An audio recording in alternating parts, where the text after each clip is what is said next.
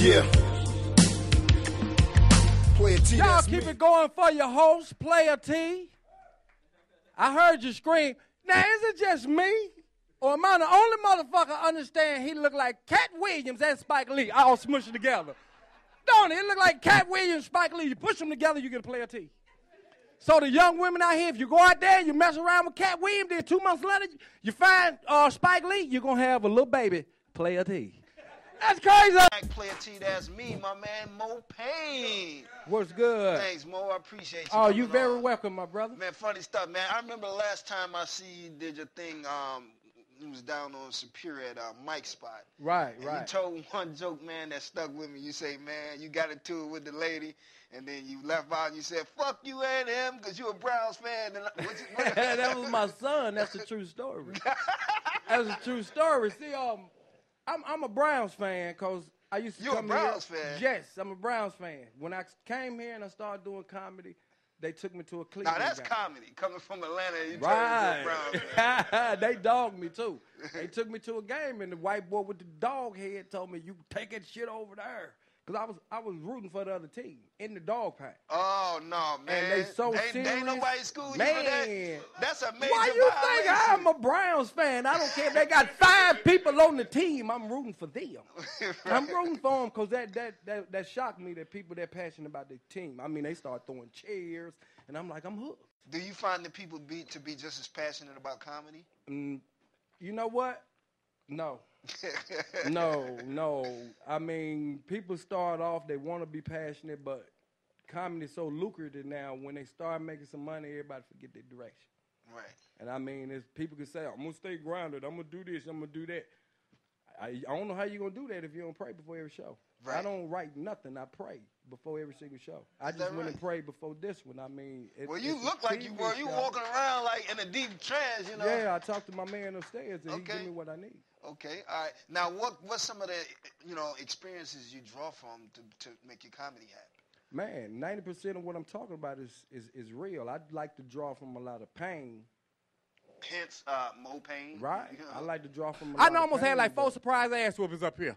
The dude on the Wilson food truck, I ain't want nothing but a damn hot dog and some french fries. That's all the hell I wanted. I'll never order from them no more. A hot dog and fries, bro, I'm from the country. He gave me the bag. Now, the weight was on point. I'm like, yeah, he got me hooked up. I sit down. I don't see nothing but the damn hot dog wrapped up. I'm from the country. I'm very minimal polite. I went back and let the country out. I said, excuse me, Bubba. My fries ain't in the bag there.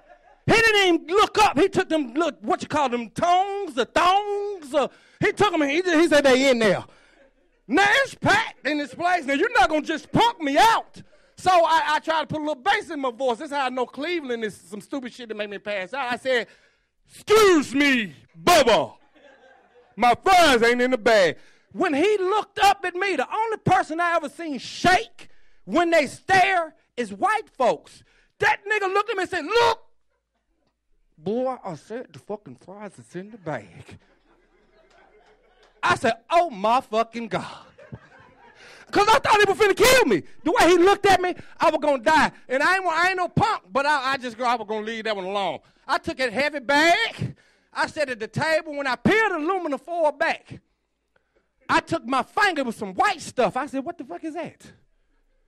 And I touched it, and I tasted it. I'm like, is that fucking coleslaw? Then I tasted it again. I said, wait a minute, that's grandma's coleslaw. Then I moved the coleslaw. I seen some fucking french fries. I said, nigga, my french fries is on the damn hot dog. He was finna kick my ass, and then he really gave me the fries. That's why I said something wrong with Cleveland. Now, what was some of your favorite events that you did when you rocked out, man? You know what? I did a show with Shane. We did the Wildin' Out thing. Shane. Oh, okay. Light-skinned, crazy Shane. And he got sick, and he called somebody. And I hosted the Wildin' Out tour. I hosted like 8 of them. And that was huge. And I'm thinking, I done made it. And then when I did the things with Cedric and them, I done made it. But the biggest was Dolomite. You performed with Dolomite. Oh, my God, Dolomite. Now, what kind of experience was that? That had to be some kind of experience, man. That was beautiful. I opened for him at Hilarities. Okay. And when the show was over, he told me, he said, pack your stuff. And the man took me with him. I can honestly say I'm the last comic I think did a show with Dolomite. And that might not mean nothing to nobody else, but to me, that's huge. You know what I'm saying? That man died a few months later, but he taught me so much at the same time. Now, how ill is that to run into a major force in comedy like that and be able to get down with him? Right. That had to put a lot of wind in your sails. I put a lot of wind in my sails and put a lot of comics at my Now, hold hands. on. Did your tenor of your jokes change? Because a guy like him will rub off on you. They did. They changed back to what I tend to make people not let me do. Because, like... Explain that, people not let you do. Club owners, they got stipulations on what you can say and what you can't say. Oh, that gotta hurt, man. You're a comedian. Yeah, but it's nationwide, bro. It's nationwide. It's nationwide. I didn't know that. A male can go in like the comedy club and not say the B word, but a female can go up here and say it many times as she want to. Is that right? You know what I'm saying? White boy can't say nigga, but we go up here and destroy niggas. And this little boy at the gas station, if I catch him, I'm going to kick his ass. I don't care if y'all get mad. Y'all kids up here need some ass kickers. I come out the gas station. He was polite. I mean, I was proud. I wish I was his daddy. He said, "Excuse me, sir." I said, "What's happening, little man?" He said, "Do you have any change you can spare?" I said, "Well, certainly," because he was respectful. I went in my pocket. I pulled that change out. I gave him about 85 cents. I only give my kids 50. I gave him 85 cents, and he seen the dollars in my hand. I know he from East Cleveland because he said, "You could have gave one of them dollars, whole ass nickel." And it shocked me so bad, I said, "Oh, my God."